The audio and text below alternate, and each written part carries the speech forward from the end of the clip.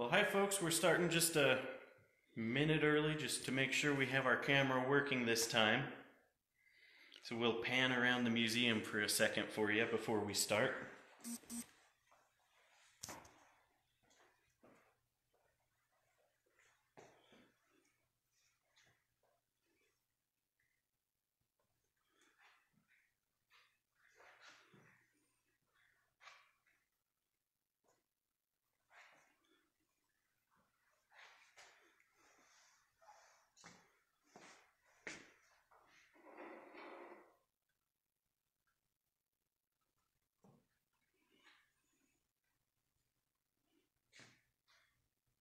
Okay, we should be good.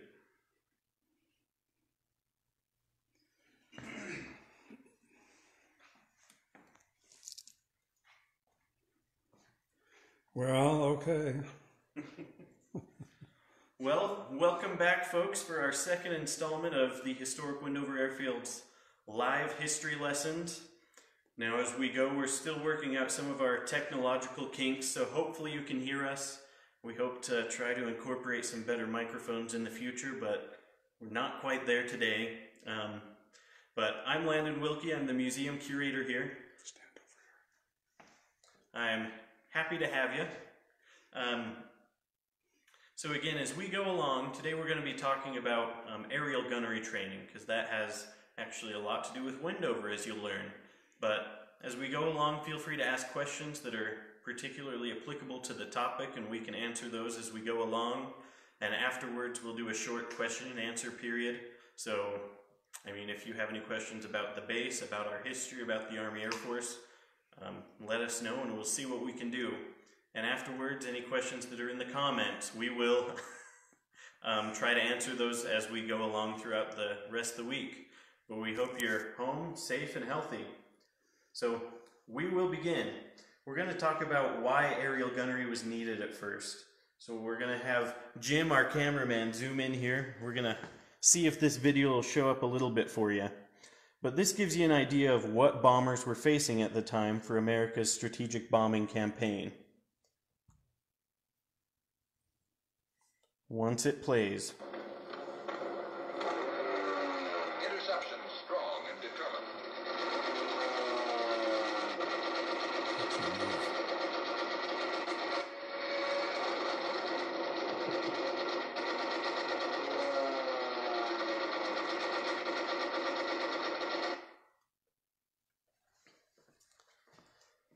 So hopefully you saw just how fast those aircraft were actually moving. Imagine trying to hit that from a moving platform at airplanes going, 300 miles an hour. That was the gunner's job. The United States Army Air Force at the beginning of the war had some of the best aircraft, B-17s and B-24s, and with these they said, we're going to practice strategic daylight bombing. Now originally the British had tried daylight bombing and they were absolutely slaughtered by German forces. Because of course they're dead meat for fighter aircraft, everyone can see them and can easily attack them. So that's why the British switched to nighttime area bombing. But the United States, particularly because we had this piece of technology, the Norden bomb sight, which we'll talk about in a future installment, we said we're going to fly in daylight, we're going to fly over enemy lines and hit enemy infrastructure, military targets, and anything else that we think will help bring the enemy to their knees. And because we are using such a specialized and precise device, we're also going to cut down on civilian casualties. That was the United States' belief going into this. And we had such terrific bombers prior to the war, we thought enemy fighters aren't going to be the biggest problem either. Well, we realized we were wrong, especially the Germans as well as the Japanese had developed aircraft that could easily catch and outfly our bombers. So that's why these planes were armed to the teeth with typically 50 caliber machine guns. So let me grab this for you. Here's our model of a B-17 with a cutaway. So you can see we have guns up front. Yeah, there we go. So we have guns up front in the nose that the bombardier is going to control. We have the flight engineer working the top turret. We also have here in the radio room another 50 caliber machine gun coming out of the dorsal of the aircraft. We have two waist gunners, And then here in the tail we have our tail gunner with two 50 caliber machine guns. And then as we roll the plane up, you can see this poor guy who's stuck in the ball turret, kind of that Star Wars looking device, but he can swing around with a 360-degree view of everything below him, and he's their only defense going up. So these guys... Top turret. I got the top turret. Oh, yep. I didn't focus on the top turret. But you can see again, we mentioned this last week, but these planes really are just aluminum cans filled with men and bombs. So these guys don't have much protection, they're not comfortable, but here they are in their heavy flying clothing to stay warm and being able to manipulate these guns and defend the bombers. So these guys are typically shooting 50 caliber bullets. They're typically being shot at by up to 20 millimeter cannons that some of the German aircraft had, as well as some of these 40 millimeter anti-aircraft munitions that you can see. That kind of pales in comparison, but that's what they had to try to keep the bomber force going. So the reason why we're talking about aerial gunnery for Wendover is Wendover actually had, in addition to the base, its own aerial gunnery school. So we'll try some of these pictures here. So soon after the base officially opened in March of 1942, the Army Air Force asked Wendover, and in particular Colonel Dippy, who was the commander of the base, if he could set up an aerial gunnery school. Oh, and by the way, we don't actually have funds appropriated for you to do this, but if you could do that as quickly as possible, that would be fantastic. There you go. So this is an overview of what our gunnery range looked like, with this facing kind of to the northwest up a mountain gully just a few miles outside of town. But all along the base, once they got it up, which took about, even though they didn't have the funds, they had the majority of it set up within 3 weeks. So the main individual who was in charge of this operation, his name was Captain William Keyes, and he was the commander of our bombardment and gunnery range. So there's a moniker that Captain Keyes has, which is Captain Keyes and his 30 or 40 thieves, something like that. Because as he was trying to kind of reappropriate items around the base and around the surrounding areas, he was taking everything he could to get this base going. So any trains that stopped through town, they probably wouldn't make it to their final destination with everything that was intended for their official recipient. They were pulling things off. So it was said that if you left anything around base, that could be a fatal mistake, because Captain Keyes and his men would swoop it up and they would take it out to the hills to assemble their gunnery range. And what they did was actually amazing. So here is an actual aerial picture of this. So these are all barracks that they had set up. Originally they went to Salt Lake City and deconstructed some CCC camp barracks and brought them back here to reconstruct. Then we have an assortment of turrets, we have moving target ranges, and a lot of this was on the forefront. They came up with it themselves, and actually the Army Air Force said, wow, what you're coming up with is amazing. We might try to incorporate some of this into our training elsewhere. So that's why aerial gunnery training is so important to Wendover. So let me see where we're at. Yeah. So to kind of illustrate what life was like, especially for one of these early gunners in training, I want to talk a bit about John T. Brinkman. So he was actually with our first contingent, the 306th Bomb Group, that came through Wendover for bomber training early in 1942. So being one of the early guys to actually go to the gunnery school, it had just barely been kind of finished. They still had work to do. They showed up and he said, "Are those our barracks?" And they were told, "No, you're going to have to go get yours." So they actually took a trip across a couple states, through Nevada and up into Idaho to the Snake River, and they actually picked up some additional CCC camp buildings, deconstructed them, brought them back on 6x6 trucks all the way through that spring cold weather. I mean, these guys were in the back of trucks exposed, but they brought those back to camp, they built up those structures, and that's what they were living in. So something else. So When John graduated from high school, he was 17 years old, and he managed to sneakily enlist anyway. So there was his first problem, though he had already finished a tour of duty before anyone found out he was only 17. Another problem he had is he was 6'1", and at that time, the aerial gunnery schools, you couldn't be more than 6 feet tall, but he managed to get a waiver, and being the tall guy, somehow he ended up being a ball turret gunner once he actually got put with his crew. So figure that out, but he served an amazing tour of duty and had some terrific stories. So we're going to try to get his oral history and some of his other information out there. But we wanted to share his story because he's a major donor and supporter. He actually helped get this building constructed, which is why it's called the Senior Master Sergeant John T. Brinkman Service Club, which is where the museum is now. So he had terrific stories, like one meal consisted of 4 types of beans, and that was all they had. They still didn't have quite all the facilities they needed, so they were using a slit trench up there at the gunnery school. So that means they would fill in one end as it got kind of full with refuse, and they would keep digging out the rest. So they just made it work up here at the gunnery school. So we're going to get into a little more what aerial gunnery school consisted of.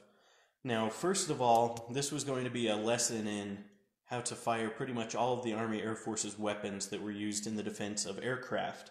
So that's why it was actually called Flexible Aerial Gunnery School.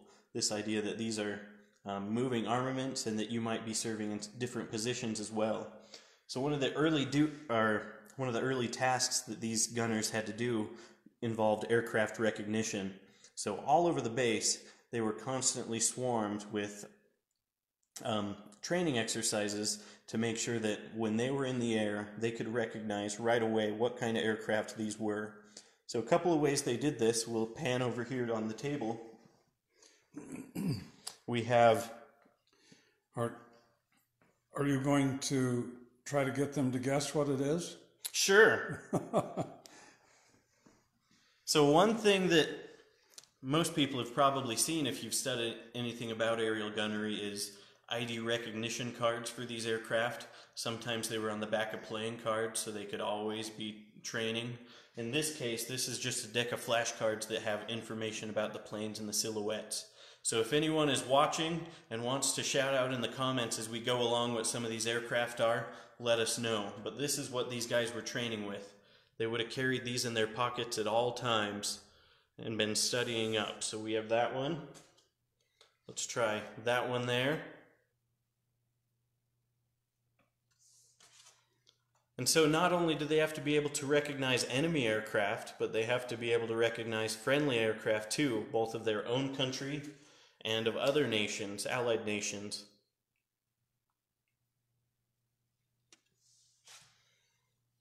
I don't know if we're getting any responses, but I guarantee those of you out there watching this probably already have a pretty good idea of what a lot of these are. But these guys were constantly training, so in addition, here we have more of a Spitfire type aircraft, but this was just used so they could learn different parts of the plane. So here I'll give this one away, our ME or BF 109 Messerschmitt, which was one of the common German fighters at the time. But here on the back of the card you can see it has dead giveaways for this type of aircraft. So angular wingtips, sweep back and tapered, wings tip square in E, rounded in F. So it's telling them different variants of the aircraft.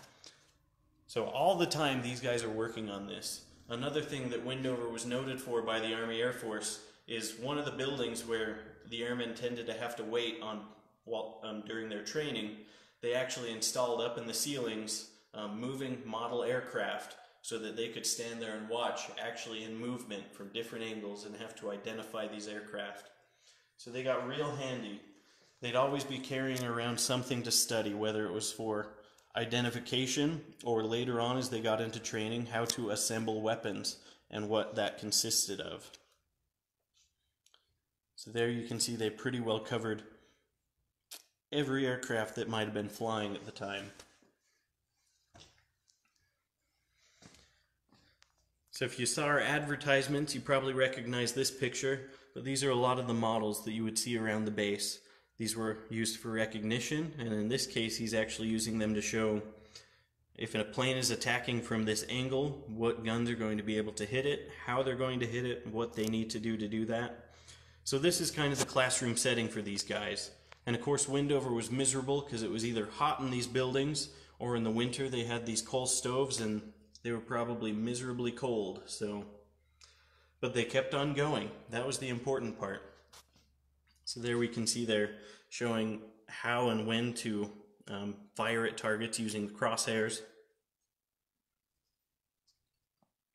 So another method another training method they had to do was to disassemble and reassemble their 50 caliber machine guns.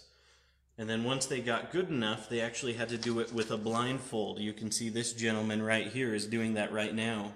And to make it even harder, they had to name every single part, over 225 parts in a machine gun, as they assembled this blindfolded. And our fastest time, by Staff Sergeant Byron Duguid, who was actually one of our gunnery instructors, it was 4 minutes and 52 seconds. He set the record here in Wendover, at least by 1942. So these guys knew everything about their weapons. And just to get them familiar, if they weren't already, they would kind of work up in size. So on this end you can see they're actually working with some smaller carbines, and then they move up to 30 caliber machine guns, which they were using out on the ranges a lot. And this guy on the end, you can see the size difference. We have a 50 caliber machine gun. And so this is actually on our south base here. And what they were firing at was a moving target. And the way that Wendover devised these moving targets was to have a Jeep that was mounted on a track. So it had about a foot tall board and it would be guided along there. So fortunately this guy just had to start the Jeep and get out of there. He wasn't going to be sitting behind this berm as guys were shooting at this target on top of it. So this same system was used all throughout our aerial gunnery school up on the mountain on those different ranges. And all of them had different shapes and different elevations. So no matter where it was on the track, these guys were learning a new area of deflection, which was something we'll talk about here in a second. So in addition to learning with these smaller guns, they had all sorts of other methods that came for simulated training. They developed camera guns, so they would actually go up in aircraft with these camera guns, and instead of bullets, it was shooting film, so that their instructors after the flight could actually review that film and see if they would have actually been hitting the target. So that was a lot of film to sort through, so it was not the best method, but it did work. Something else they came up with was photoelectric cell guns. So if you've been to any carnival, a lot of those games they're playing might actually have systems like those. They also had just BB guns, compressed air BB guns, and supposedly once these guys went to town for R&R after finishing gunnery school, they would go and show off to the girls by heading over to the carnival tents and popping down all the tin targets. So these guys got very skilled at the craft of shooting any type of weapon. So as they moved up in size, they also had to learn how to use the different systems on an aircraft. So this is actually a group of men on one of our Sperry ball turrets. That's the turret that would be hanging out of the bottom of a B-17 or a B-24 Liberator. So these guys had to be familiar with them before they went to combat. So here you can see this guy just popping his head out, and that is the underside. So he actually has that full rotational axis like he would in the aircraft. So most of these turrets were hand operated. They would have kind of handlebars, and you would just pressure it one way or the other to turn, and you would pressure it up or down to actually lift or lower the guns. So to get handy at using these turrets, something that Captain Keyes and his men also came up with, you can't really make it out in this picture, but there are several circular buildings. So here on base, maybe we'll go over to our map here for a second. We have a series of ordnance bunkers. So these are concrete semicircles that are out there and then covered in dirt. So these are just a lot of mass so that whatever ordnance is stored in here, like ammunition or bombs, should it explode or detonate, it's not going to go too far. So because these forms are semicircles, Captain Keyes said, hey, can I use your wooden forms that they used to set up the concrete and actually take them out here to the gunnery range? So he would put two halves together, and he actually had a circular building. They just had to roof it. And so inside of one of these circular buildings would be the mounted turret. And these guys, that's where they would learn how to actually manipulate the systems and make it work. Typically they would shine a light somewhere on the wall, or they would actually move it around, whether in a figure-8 circle or just all around the building, so that these guys were figuring out what pressure was needed to get the gun to where it needed to be as fast or slow as possible. So the fact that they came up with all this themselves is astounding. But again, so here's one of the turrets that you'll find in the nose or tail of a B-24, also mounted out there. So we can see some of those B-24 turrets. Down in the ground, we actually have steps that lead down into these upper turrets. The guy will walk down the stairs and pop his head up into those. And then on the end, we have some of those Sperry ball turrets. So these guys are actually shooting at these moving target ranges that are controlled by the jeeps behind a berm. So these guys, currently they're just in a fixed position, firing their turrets, getting real familiar with it. And then the next step that Wendover came up with was called the Tokyo Trolley.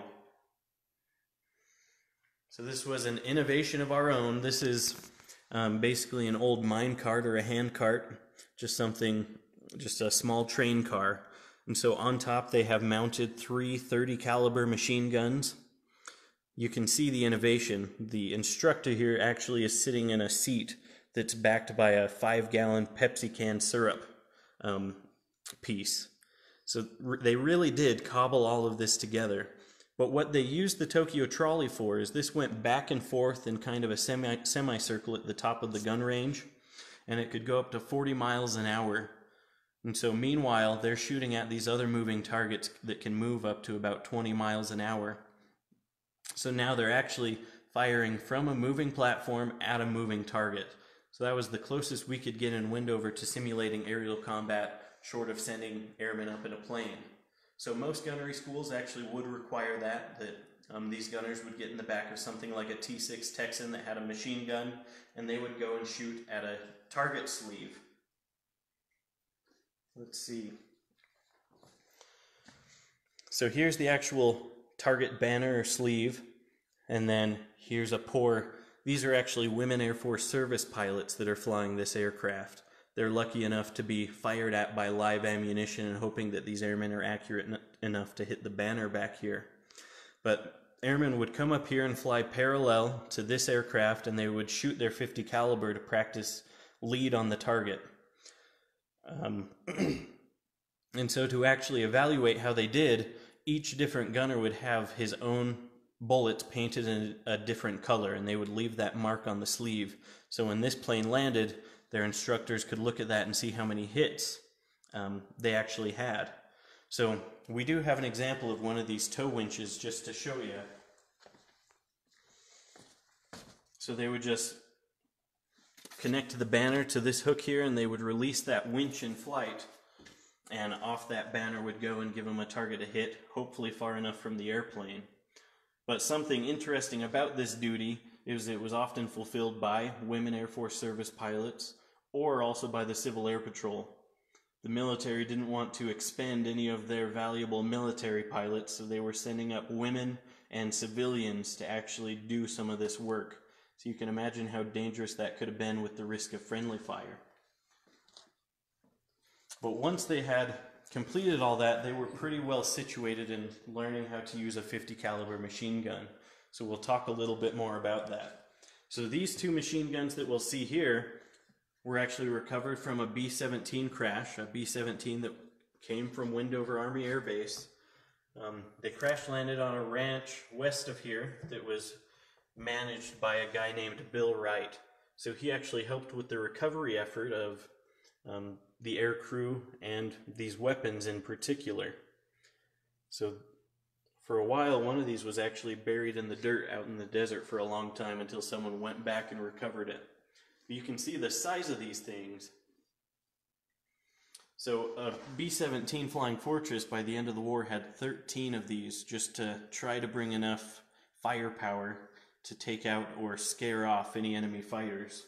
But to feed these big machine guns, these 50 calibers fire over 800 rounds a minute. And what these guys were taught was, well, one of the main things they had to learn when firing these machine guns was how to shoot it like a rifle, not like a fire hose. Typically, they were instructed to do no more than a 2-second burst, because within that time, you've probably shot about 30 rounds of ammunition. So that's why we have these huge cases of 50 caliber ammunition. These are kind of the typical ones you would have seen in a plane where they could grab extra ammunition. So this carries 240 rounds in belts, similar to this one, wherever the end is. So you can see that. Then on the aircraft, they would actually have different types of feeding boxes. So this is called a Type 01 ammunition box. So this could hold only 30 rounds, and typically this was mounted right onto the machine gun. This is one that actually would have been mounted in another picture right there next to it. So you can see that would be about 2 seconds of holding down the trigger. So this isn't typically what was used in combat.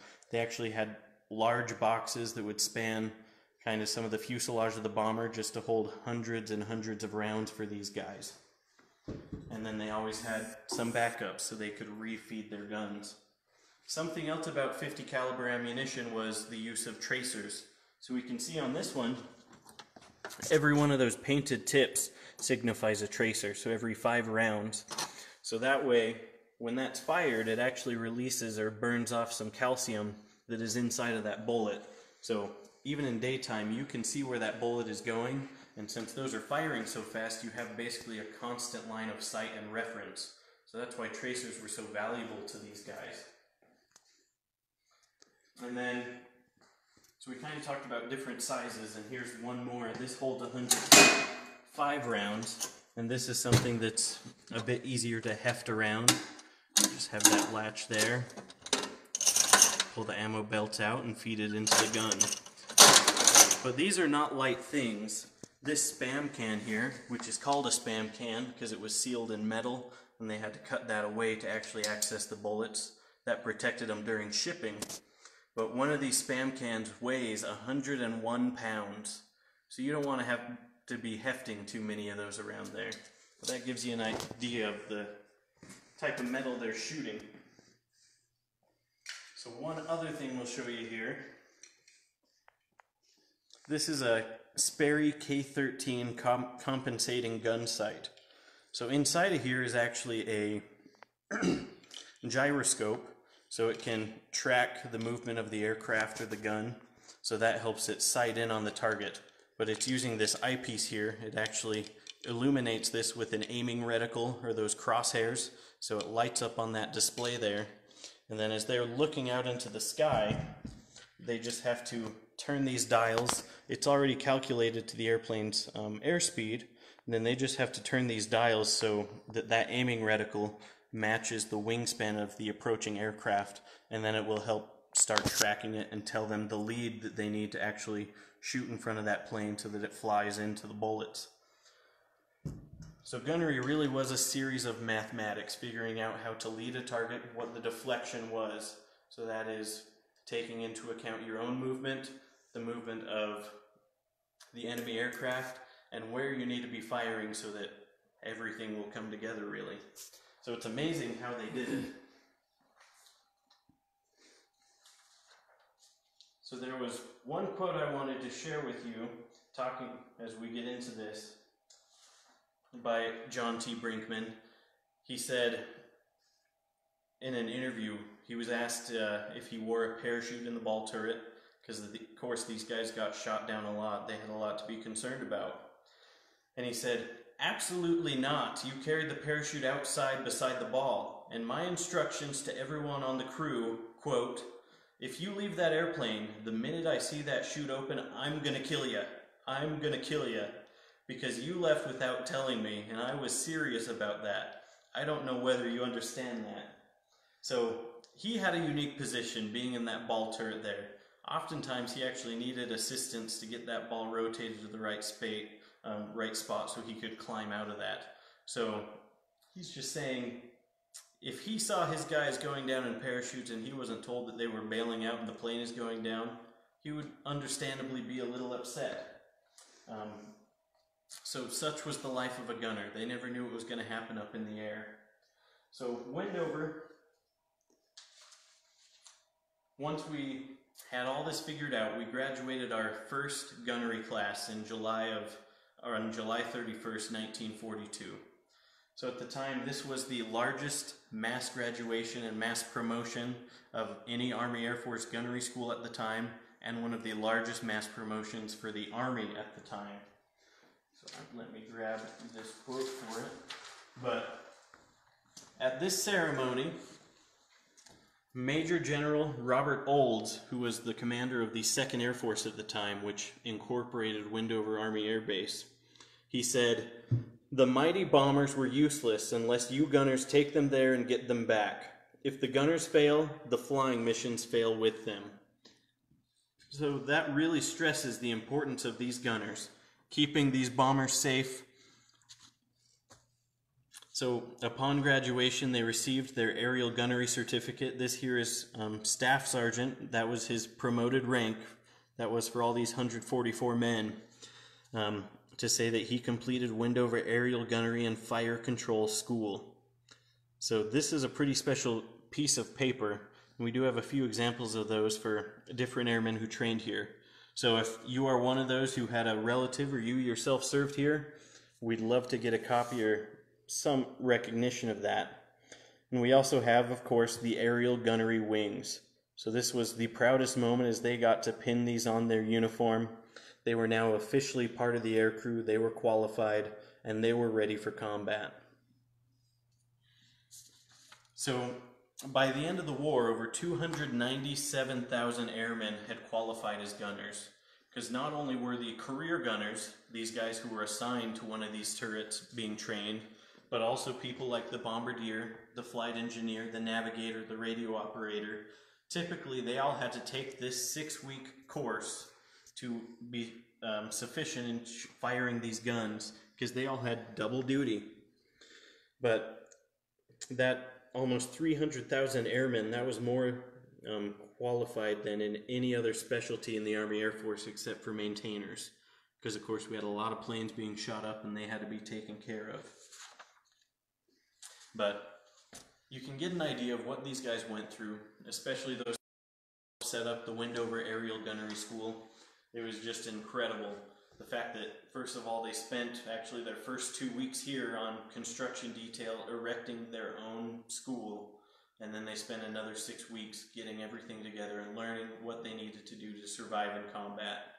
So, hopefully you learned something today. If you have any questions, let us know, and we look forward to seeing you next week. Yay!